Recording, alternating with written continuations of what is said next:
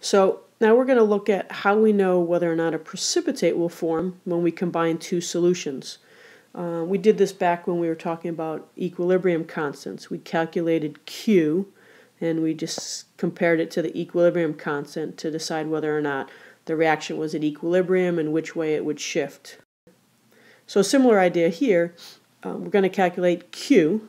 Alright, so for instance, let's say we have the reaction PbCl2 breaks into Pb2 plus and 2Cl minus. Q for this is the same as Ksp. Alright, so the concentration of Pb2 plus times the concentration of Cl minus squared. And then what we do is we compare Q to the Ksp.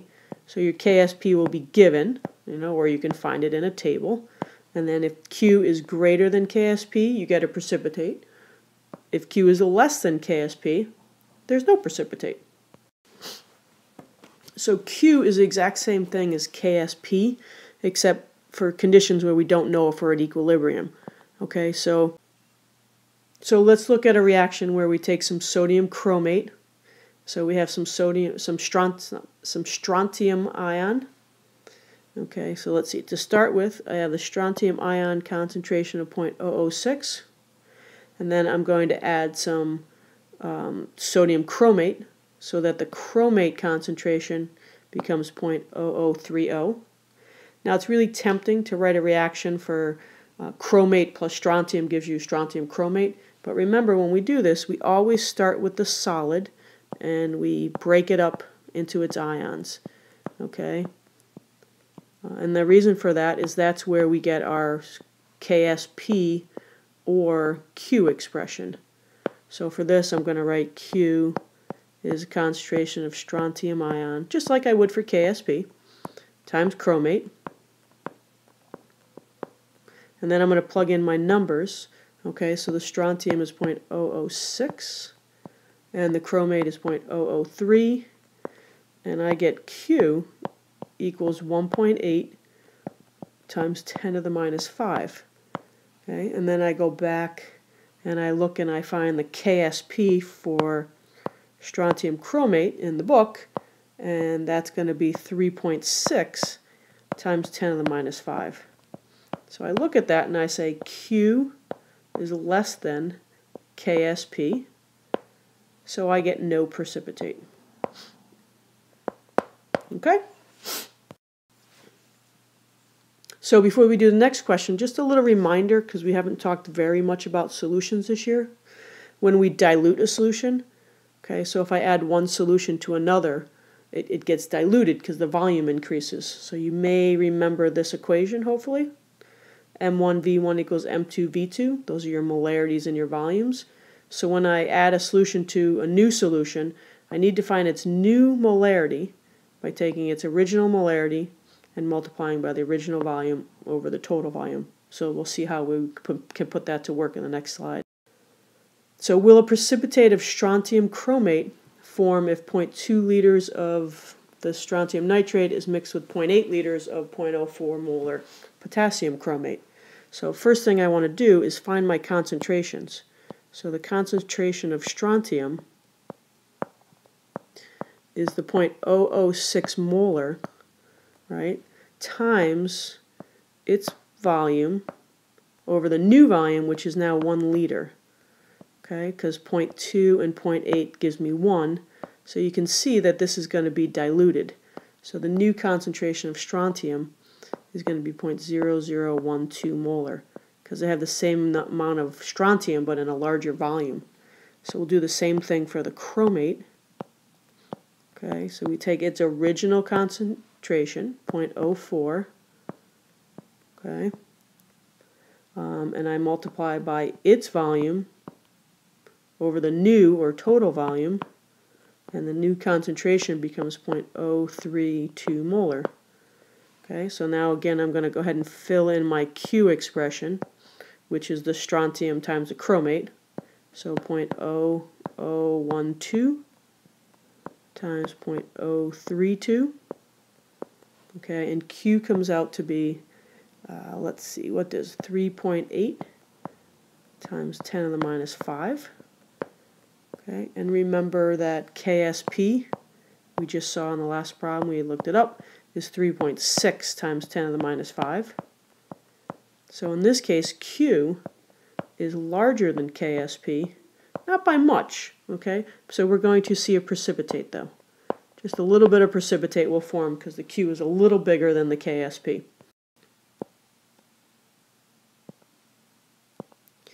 Okay, so we'll try another problem now. I have a saturated solution of magnesium fluoride, and I've got a concentration right here of the magnesium ion. And then I've got my equation. It says write the expression for the Ksp and calculate its volume at 18 degrees. So, simple enough, right? Ksp is the concentration of magnesium ion times the concentration of fluoride ion squared. Okay, so I know I'm given that the concentration of magnesium ion is 1.21 times 10 to the minus 3 molar. So then what's the concentration of the fluoride ion? Because it's not given. Well, when I dissolve magnesium fluoride, I get 1 magnesium and 2 fluorides. So the concentration of fluoride here is just twice. So it's going to be 2.42 times 10 to the minus 3 molar. Okay? Remember, it's a 1 to 2 ratio here. So I'll get twice the concentration of the fluoride. And then I just go ahead and I plug it into my Ksp expression. Okay, so I've got 1.21 times 10 to the minus 3 times 2.42 times 10 to the minus 3, and the formula says to square it. So if we do all that out, we get 7.09 times 10 to the minus 9. So that's our Ksp, and we'll use that moving forward in this problem. So we're going to calculate the concentration of magnesium ion in some saturated magnesium fluoride, to which I've added 0.1 mole of fluoride. So this is one of those common ion. Okay, I'm adding a common ion. So if I look at the original equation, right, magnesium fluoride breaks into magnesium ion and a couple of fluorides. Okay, so we're going to start with x of this and 2x of that, but not just 2x. It says I'm going to add 0.1 moles in 1 liter, so it's that plus 0.1. That makes sense? So I've got my magnesium as my x, 2x for fluoride, plus the 0.1 that I've added in there. So now I know the Ksp from last part of the problem, 7.09 times 10 to the minus 9 equals x times 2x plus 0.1. And remember, we're going to go ahead and assume now, right, that 2x is much, much smaller than 0.1. So 7.09 times 10 to the minus 10 is x times 0.1. And I don't think I wrote the squared there. Squared. Okay, so that's going to come out to be x is 7.09 times 10 to the minus 7 molar. Okay, and that will be the concentration of the magnesium ion, because that's our x. All right. Now we're going to predict whether or not a precipitate will form if I take 100 milliliters of that's 0.003 molar magnesium nitrate and 200 milliliters of 0.003 molar sodium fluoride. So again, let's find our new concentrations, because when I add these two together, they're going to dilute each other. So the concentration of magnesium ion, right, is going to be this 0.003 times 100 milliliters over my new total, which is 300. Okay, because 200 plus 100. So this will be 0.001 molar magnesium. And then the concentration of the fluoride is the 0.002 times 200. That's its original volume, over 300 milliliters. So that's going to be 0.00133 molar. So then we go ahead and we plug in Q, which is the concentration of magnesium ion times fluoride ion squared.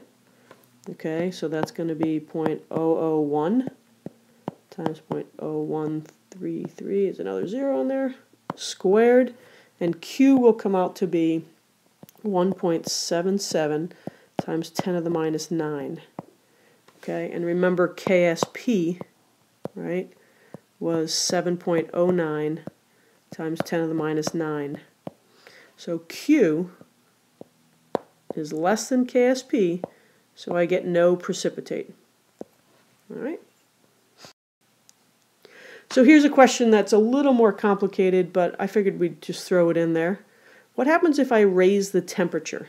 Okay, I'm going to raise the temperature from the original that was 18 up to 27. And I'm going to discover that the concentration of magnesium is 0.117 times 10 to the minus 3. So if I increase the temperature, I'm just summarizing the data here, I've decreased the concentration of magnesium from 0.00121 to 0.00117. That was sort of given in the beginning of the problem, and this is given in this part. So what does that mean? What does it mean if increasing the temperature decreases the concentration? Well, it means that I'm shifting my reaction back to the left. Okay? Increasing the temperature would shift it to left if the heat were on what side? Well, the heat's over here. So you remember Le Chatelier's principle? When I go ahead and increase right here, I make this bigger, it shifts it left. So the question is it endothermic or exothermic? And we can actually tell that this particular reaction is exothermic. And that is that.